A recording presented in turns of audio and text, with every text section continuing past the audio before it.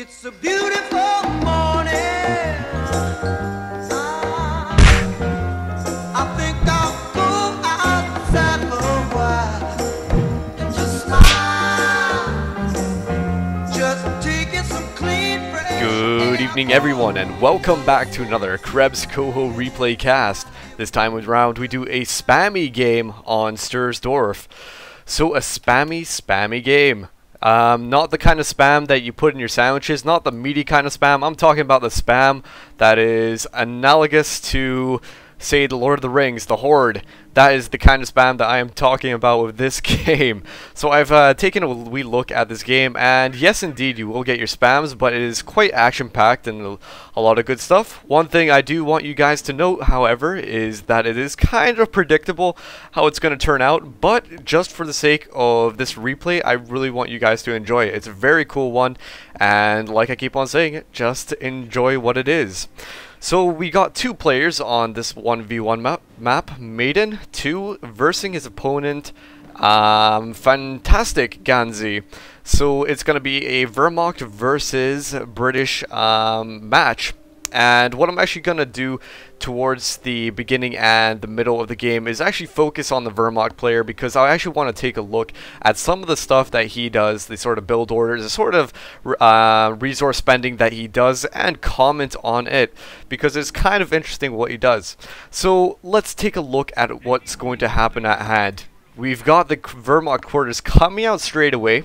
With the MG42 coming out straight away, more importantly, and that is going to be kind of good. Going to be suppressing those infantry sections right away, and oh my god, this Pioneer squad already losing one man and almost its entire squad. Very lucky to be getting out of there.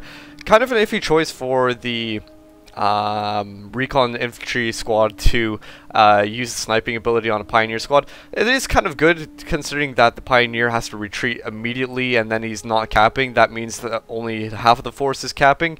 But say, I'll actually bring it up a little bit later on in this replay, and then it'll make a little bit more sense. I think it's just a way to occur, or just a way to happen here. So we've got this MG42 just about to set itself up behind this branch, getting that orange cover, and this is what I mean. So the MG42 just a way to suppress this one guy and shooting right at him, and this is what I mean about the iffiness. If he had that extra munitions rather than spending it on the Pioneer, he could actually have taken out that frontal MG42 guy right there and actually flanked him, got around him, and possibly even taken it out. Could you imagine what it'd be like for the infantry from the Brits to have an MG42 in their possession so early? Man, it'd just be crazy. They'd be at a very good advantage. So it's kind of unfortunate that he was not able to do that, but this MG42, this is one badass MG42. He's just going to stay there and take the bullets, but obviously going to realize this the hard way and having to retreat out of there. Not really the most effective MG42. Usually you got to be a bit more careful about them, keep them behind some sort of infantry, have some sort of support. So what do we have? We have another Volksgrenadier coming out, switching over to the Krieg barracks, or the Wehrmacht quarters. They have a Volksgrenadier squad coming out of there as well, so a second one, and nothing weird about that whatsoever. However, we are approaching 31 fuel, and so we're going to have to start thinking about T2 relatively soon. Usually general rule is, of course, with the Wehrmacht, as soon as you reach your fuel required for the Krieg barracks, then you go on ahead and go for that Krieg barracks. It's just basically the same thing for any other faction, really, so that's a general rule set in stone. Go by it. Let's see what the Wehrmacht or the British player is doing. Switching on over to Maiden 2, he has the lieutenant out with 2 infantry sections, and he's got the headquarters placed down on the medium munitions point over here, so plus 18. Obviously a very common thing for British players to be doing, so really nothing that strange about this match right now. So you're thinking, okay, Bernard, where's the spam? Come on, I'm really starting to get on my edges right now. Where's the spam? And I'm just gonna tell you to take a chill pill and just relax 1 second, because the insanity is about to ensue in the next few minutes or so. So we've got 2 Volksgrenadier squads, and this is the funny thing. A lot of people like to complain about spams from factions, and what we usually see is that people usually like to say team up against the Wehrmacht or the Americans and call them spammers. And you know, I suppose rightly so, the riflemen and the airborne are quite spammable sort of infantry, but so are the Volksgrenadiers. Usually we don't see that much spams from other factions anymore in 2.602. However, I suppose you could see the Panzer Grenadiers be grouped up. You could also see infantry sections grouped up. But really, I haven't seen it as much as in the previous patch. Not with the opposing fronts factions anyway. And that is just one of my observations. I totally understand if you guys disagree with it. But then again, you know, they are totally spammable. Likewise, they could be spammable on any other faction. But usually what we're going to see in this matchup anyway is... well, we're probably going to be seeing a Volksgrenadier spam. I mean, look at this. We've already got 3 Volksgrenadiers on the field.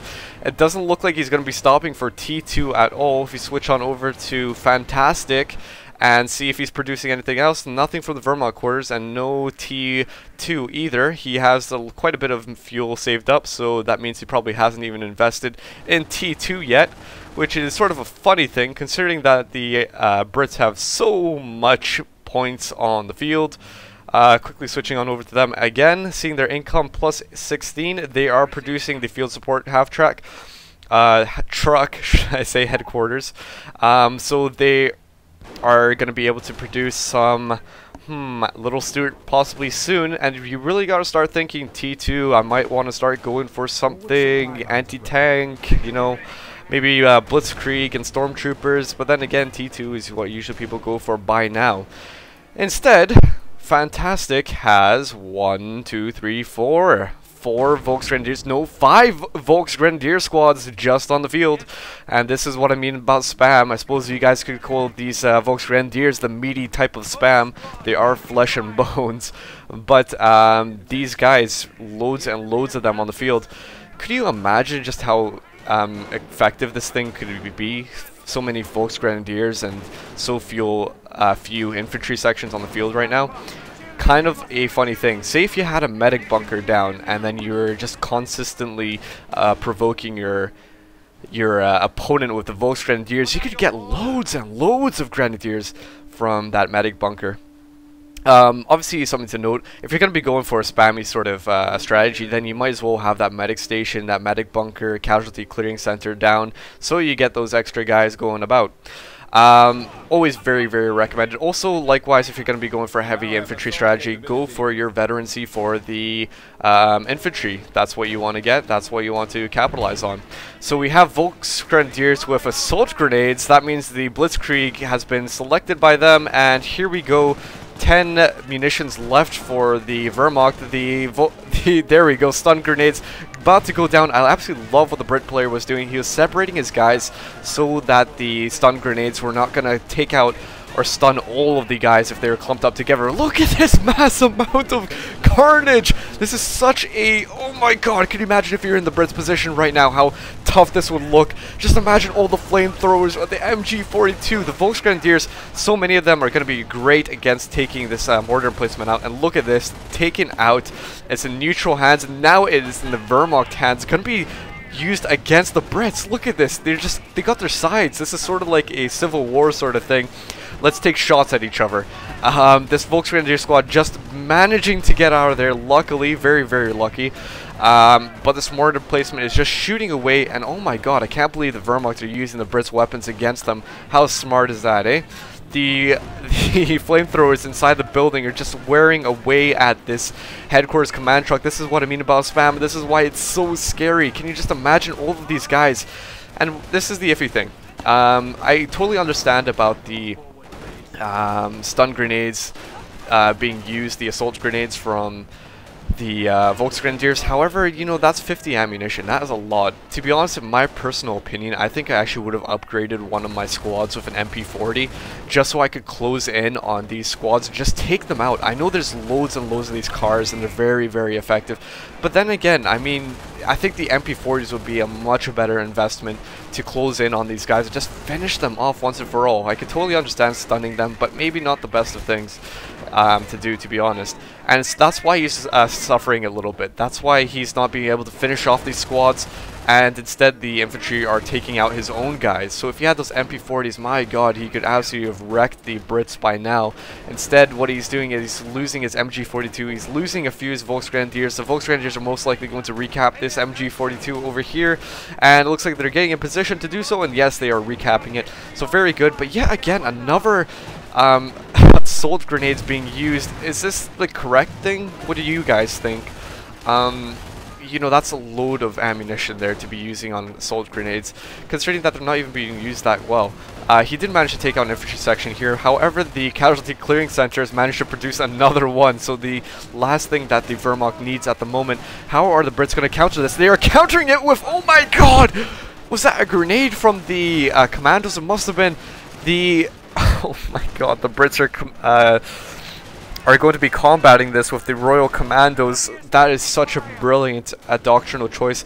All this combat over here must have produced so much CP for the Brits, and what they have done was call down that glider there right behind the enemy lines of the Wehrmacht, this sort of makeshift enemy lines here, and those commandos just obliterating a huge amount of... Oh my god, no, no, no, no, no, oh my god!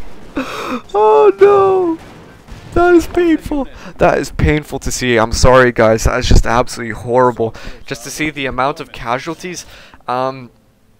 Just when we're gonna let's consider this was the end of the game, and we're talking about a post recap of what's happening here. Definitely, the Brits were doing very well holding out, just consistently running around, chasing down the MG.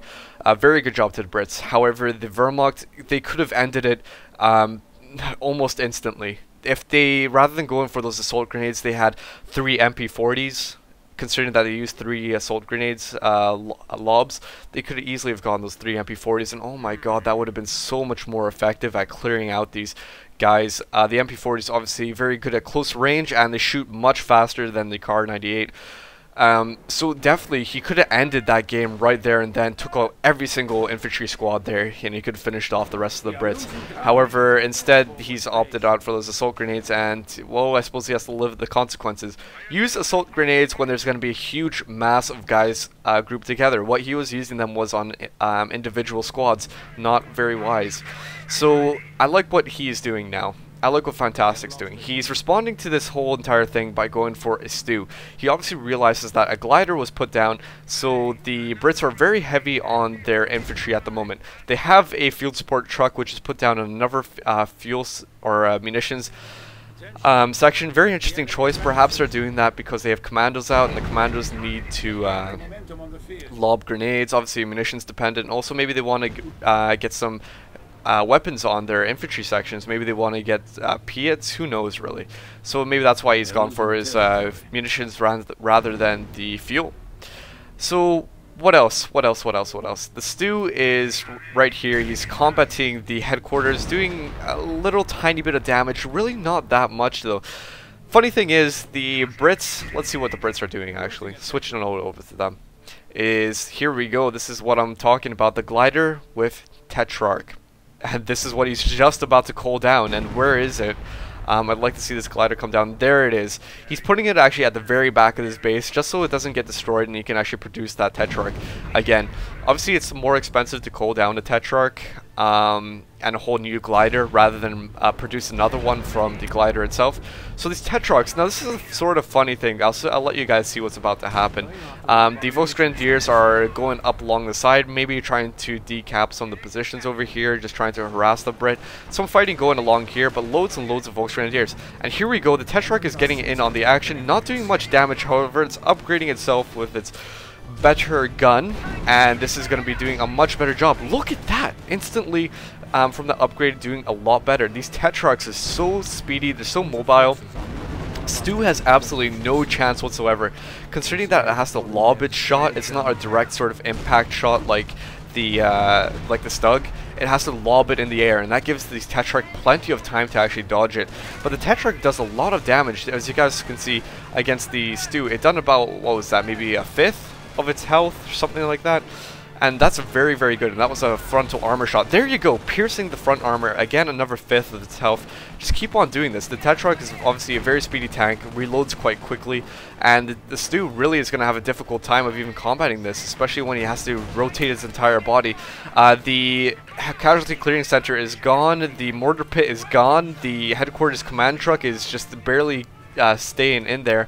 The Tetrarch is obviously being a bit cautious now because there's Volksgrenadiers over here. It might be likely that T2 is down. Yes, the T2 is down by the Wehrmacht, so that means that Panzerfaust are unlocked and the speedier capping is unlocked for the Volksgrenadiers. Very, very good.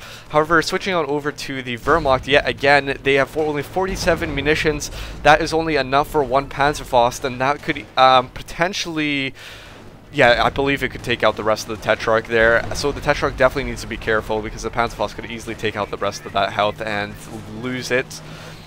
So the Brits really need to be careful. As soon as they lose that Tetrarch, then they have nothing to combat the actual Stu, and that leaves a Stu to be able to free roam about and continue harassing the Brits. So points-wise, 500 for the Wehrmacht. They have been absolutely unfazed in terms of points, 309 for the Brits. So the Wehrmacht has done a very good job in the beginning of the game.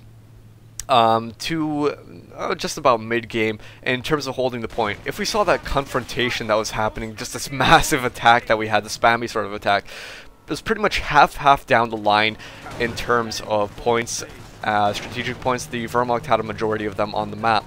Very good job for them. However, they are losing a lot of their points now. The very good thing about T2, as I said, was that the Wehrmacht Volksgrenadiers can cap away at 1.25 speed instead of the initial 1 speed. So obviously they're going to be a lot better at capping now, so very versatile, very good. This Stu is just about to be taken down. This does not look good. The Tetrarch is at full health. A Panzerfaust can't even take this thing down, and Panzerfaust is just about to come down, and what? Okay, it looked like the Panzerfaust was actually being dropped there before it was actually being shot. That was a sort of funny looking thing, but instead 2 Panzerfausts being shot onto the Tetrarch and only taking it down to a third health left. Possibly another Panzerfaust to be able to take it out, but that's 3 in total. That is a lot of munitions. That's 105 in total, which is not even worth it to take out a Tetrarch. The only thing I can really commentate on at the moment, and the Stu is out by the way, the only thing I can really commentate for the Wehrmacht, they are obviously spammy. And I appreciate that a lot of people will not like spams. However, it is a totally valid strategy. It's part of the game. Get used to it, basically. You just have to learn how to combat it. The only thing I can comment with the Wehrmacht is that they're not being so wise on their munition spending. They have loads of fuel at the moment. They're not being wise on their munitions. Using all those assault grenades, using the Panzerfausts. It's funny. Obviously the Tetrarchs are gonna be quite. They're going to easily be taken out by the Panzerfaust. However, you need to think about the anti-tank in the long term. Do you want to use Panzerfaust just to temporarily chase them away, or do you want to get an actual longer-term anti-tank, such as a pack gun or a Panzerschreck? So I mean, he has a Blitzkrieg doctrine. He can easily get a Stormtrooper squad, and that could do perfectly fine with the Panzerschrecks to combat the Tetrarchs. But instead he's opted for the pack, and that is totally fine. At least he has some sort of proper anti-tank on the field now. So that's good, I suppose. There's a load of guys here, the commandos, and oh my god, this is just too much. I believe these Volks are going to probably go down, and yes, they're absolutely obliterated there. The Volks are going to be going over to this side, because if they have to retreat, at least they're going through this retreat path, and rather than through there. And this is one of the really annoying things. It's too bad you can't really choose your retreat paths, because sometimes the retreat paths go through places you don't want them to go to. So as you guys saw, the Volksgrenadier squad right in the midst of those infantry and just being annihilated. So it's kind of unfortunate you can't initially say, okay, retreat, but go this direction. Say if you could like shift click it. It's kind of unfortunate you can't do that. But anyway, you know, that's part of the game. A lot of people like to actually combat the opponents by having stuff ready on the retreat paths, such as mines, such as having guys ready on the retreat paths, just to chase down any of those retreating squads. So we have another Tetrarch and 2 Tetrarchs in total. We've also got a Sapper squad with a wrench, so they are obviously going to be capable of doing advanced repair. Very useful for the Tetrox and very useful for any emplacements that might come down in the future. What does the Wehrmacht have? Just loads and loads of Volk squads. So that is 4 in total. They lost one just a bit ago. They also got a Kampfkraft center down, and that's why we see the module here, the sort of this thingamajig right there, the computers, I suppose. Is that computers? Possibly. And that's why we see Veterancy 1 on the Volksgrenadiers. So the Volksgrenadiers with Veterancy 1, obviously the Veterancy would have helped a lot earlier, considering that he had so much fuel floating about. Then, you know, he could have got the Veterancy out earlier, and that would have helped quite a bit. Obviously, the Volksgrenadiers cannot get elite armor. However, you know, the Veterancy always helps, especially say when you get to Veterancy 3 and you have that extra 20% health on each squad. Very useful. Another thing that I want to mention about the munition spending is the medic bunker. He should have definitely had the medic bunker out by that first engagement. So say if rather than instead of those 3 assault grenade lobs, he went for a medic bunker and 2 MP40s, all costing 50 munitions. That would have been so much more useful, and he would probably got multiple Grenadier squads out of that, possibly even 1 or 2.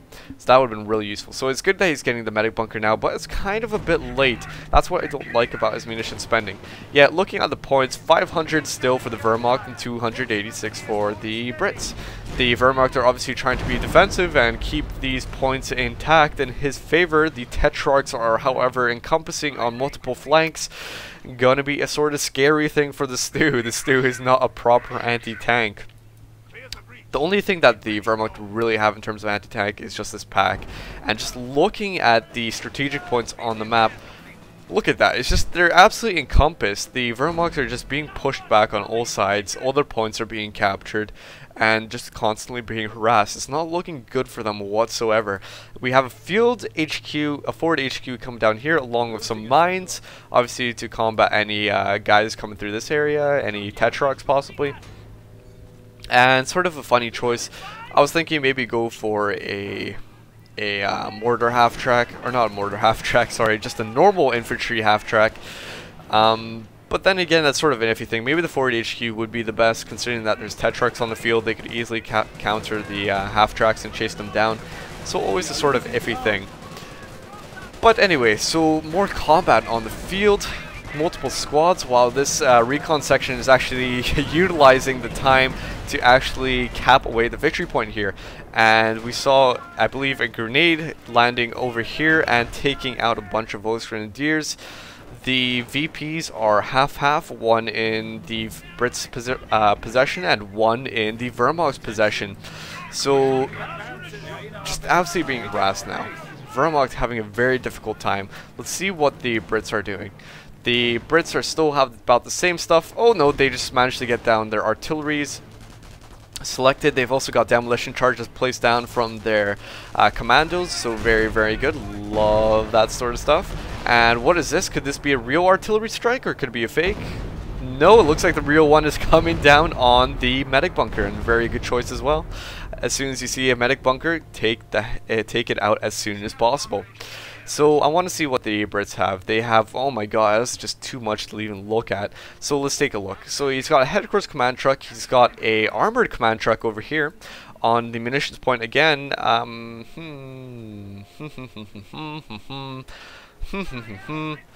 think it'd be better on a fuel point maybe. But that's just my opinion.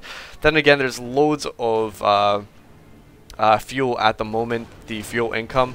But you know, maybe he's just trying to save up the munitions or get as much munitions as possible so he can spam artillery barrages. I don't doubt it. Maybe it's a good decision by him. Also got this 25 pounder coming down. Very, very, very, very good choice by the Brits. Gonna just be harassing them.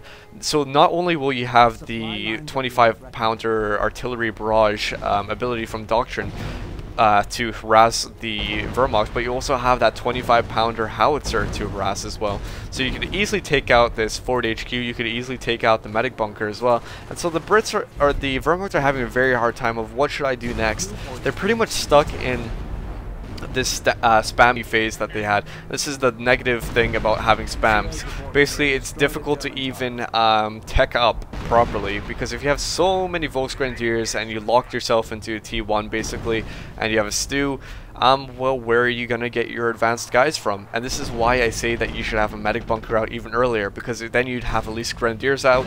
Grenadiers obviously stronger in pretty much every way over compared to Volksgrenadiers, and obviously the Grenadiers can get Panzerschrecks, which would counter the Tetrarchs, and so everything makes a lot more sense then. If you had those Grenadiers out earlier, you could counter the Tetrarchs much better. Then you can start wearing away the Brit one by one, progressively.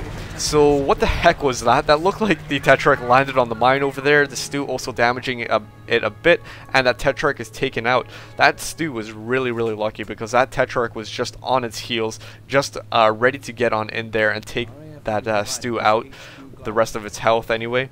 And this Tetrarch is getting repaired. So what else is on the field? We have that armored command truck, by the way, and a Staghound coming out. So very interesting choice by him, by Maiden. So he's obviously not going to be able to get his command tank. Instead, he's going to be going for his TOV unit, his Staghound, and a very interesting choice. These Staghounds are murderers of infantry, as we will see probably shortly. Let's see, come on. Let's see the damage and the casualties unfold. Well, I mean, they're meant to be really good against infantry. There we go. Do you see that? Look at all the damage that's coming down on top of those Volksgrenadiers. That that machine gun on top of the turret is just so good at damaging these guys. Just that's one Staghound, by the way, against a few Volksgrenadier squads. He's doing a very good job there. What is this? We've got more howitzer shots coming down. We've got more artillery barrages. It's just going to be too much for the Wehrmacht. Just about to lose their position over here, and just about to lose this bunker as well. And there we go. The Wehrmacht are really losing everything that they had remaining. And Pack taking some last few shots on the Tetrarch, and it really looks like this is just going to be a battle till the end. The Tetrarch going down, so a glimpse of hope for Fantastic. Perhaps he can maybe, I don't know, just hang in there for a little bit longer, but it's looking really iffy.